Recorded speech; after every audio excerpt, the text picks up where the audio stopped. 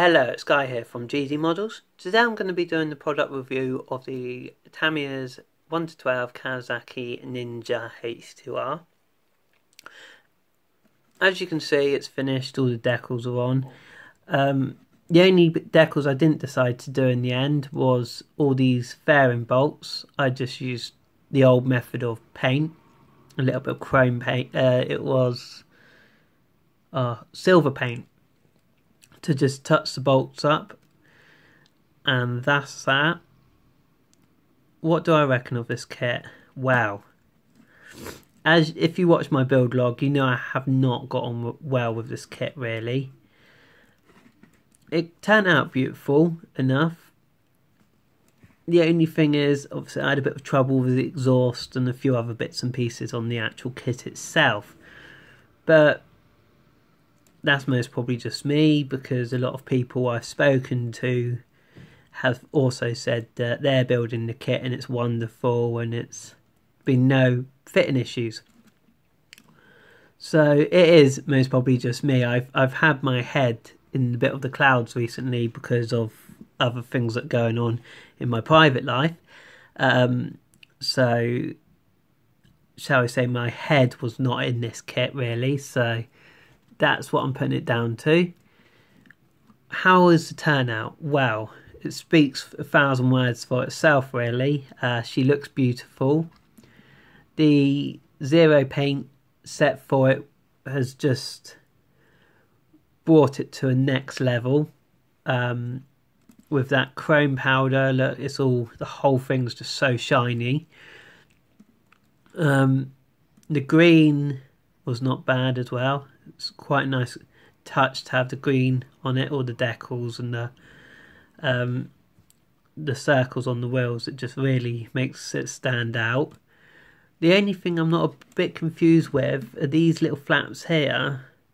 I thought were wing mirrors and should have reflectors here, but obviously there is no reflectors, so I'm a bit a bit like confused what those actually are. They're most probably maybe air related things, so the air goes underneath, something to do with aerodynamics maybe. I don't really know. I don't know why this front fairing came out all blotchy like this, but as you can see the fuel tank didn't. But also if I had a bit, as you can see, quite close. This camera really picks out every single individual problem. You've got, obviously I've marked up a few of the plastic bits, but it really needs just a clean off, I guess. Fingerprint there as well. The turbo's a nice touch. It really stands out, the supercharger in there that's red. You got the brakes with the Bembro red. And just go around the other side. You've got the front mudguard, the wheels with the brakes, and obviously the engine in there. The radiator down in there as well. But otherwise she has turned out a very nice looking kit. And also there's the dashboard, speedo, with all the cables and that in there. So she has turned out quite nice. Other than that, you've got obviously the rear light there. It's a bit fogged actually, which is a shame. I need to still touch these up. These were the bits that the plastic was connected to the sprue. With the exhaust system, you can see where I split it there. There's a little bit of filler. And that's pretty much it. She did come out quite nice. Now the main question is, would I buy her again? And in my opinion, no. I wouldn't, purely because the problems I have with this kit, as I said, me personally, nothing. I don't know whether it's the kit or not, but with the problems I have had, has put me off it. Which is a shame, because I think it actually turned out quite nice looking. But no, I wouldn't buy it again, because where I had such troubles, it's just put me off it completely. But I don't know, it's just, I don't really know. But yeah, so that's my product review. She went together good. Watch out for the exhaust and a few other bits where it tells you to paint and you shouldn't. That's the only bit of advice I can give you for this kit. Other than that, it's worth going out and buying it if you haven't built it before, but I won't build it again.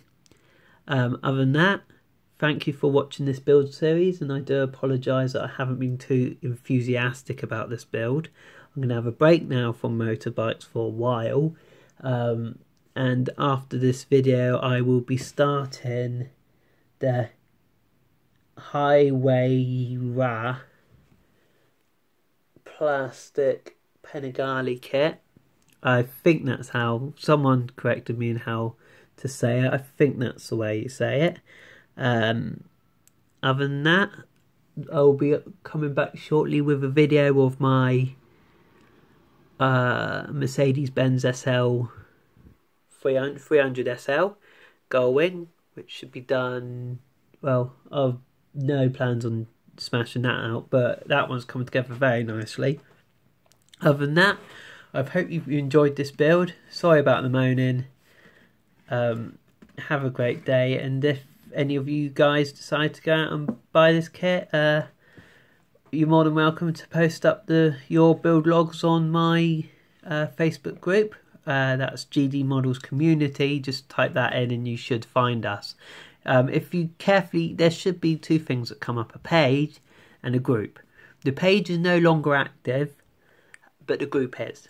I accidentally made the page thinking I made a group, and when I first made it, so I actually made that one by mistake. I don't post anything on that anymore, so there's no real point liking that. But if you go to the group, everyone posts up on there, and everyone's more than welcome to put as many photos up. And also, I'd like to mention, there's not many rules in my group, to be fair. I know with a lot of YouTube Facebook groups, there's like rules, and some people get quite funny if you come off the subject of talking about models, but our group's not like that. You could if you wanted to put up anything, how to make a pizza, you can. Or it's just generally nice discussion and just chatting about models. But if you want to chat about other things, the only thing I would say that I'm not too keen on going on the YouTube group, Facebook group, is politics, purely because it's a very touchy subject and everyone is quite passionate about politics in their own right, and talking about politics generally just leads to arguing. Other than that, thank you, have a great day, and happy modelling. Goodbye for now.